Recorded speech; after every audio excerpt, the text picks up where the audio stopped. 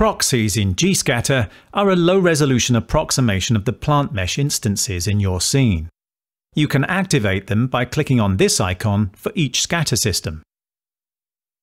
Proxies are really useful for keeping the viewport running smoothly, especially when you have multiple scatter systems and thousands of instances. We now have two types of proxies available in the optimization panel here. The first is Convex Hull, as we have already seen. This option uses a low-resolution mesh that covers the entirety of the asset. Think of it as a rubber sheet that stretches across and encloses the outermost points of the plant instance. And the second option is point cloud. Point clouds are virtual points, distributed on each face of an asset instance, but they don't have any mesh data, which means they're much faster to calculate compared to Convex Hull. We can control how many points we want to see in the viewport using the point cloud density slider.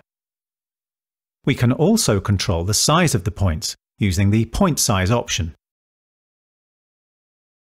The more density we have, the more it takes the shape of the instance. With a high enough density and a small enough point size, the proxies will actually start to look a little like the original asset. Feel free to choose which proxy option suits your scene best. Thanks for watching.